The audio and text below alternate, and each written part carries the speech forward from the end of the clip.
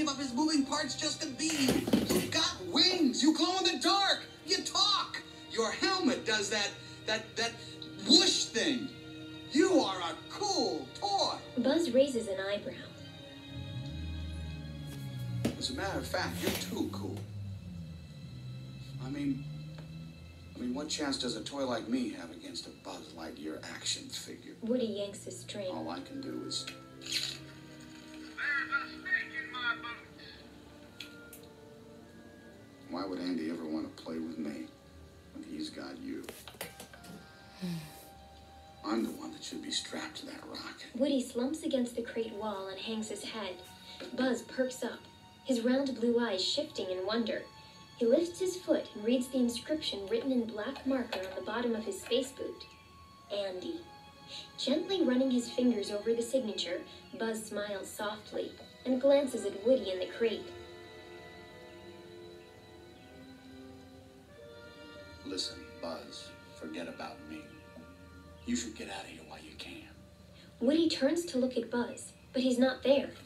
Drawing a heavy breath, Woody closes his eyes and lowers his head, unaware of Buzz on top of the crate.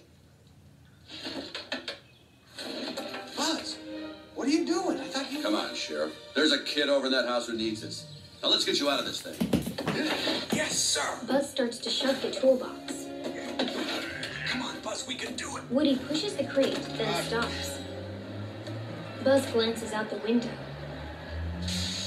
Woody, it's the moving van. We gotta get out of here now. Pushing together, they slide the crate across the desk. Come on, It Buzz. hangs several inches over the edge. All right. Woody hops to the floor. Buzz, hey, I'm out. Buzz pushes the toolbox off. It slams on top of Woody. Sid stirs in his bed. I want to ride the pony. Buzz stares at the toolbox. Woody, are you all right? Woody lifts it up. I'm fine. I'm okay. The alarm clock shakes. Buzz and Woody freeze into toys. Sid groggily sits up as the ringing clock wobbles off the desk. He spots Buzz.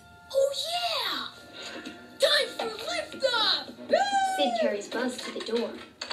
To infinity and beyond! He dashes downstairs with Buzz taped to the rocket. Woody leaps to stop the door before it closes, then glimpses Scud galloping toward him.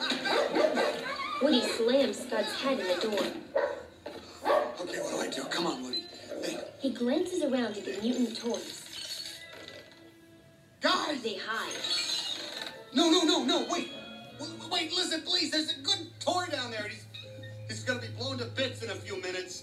All because of me. We gotta save him.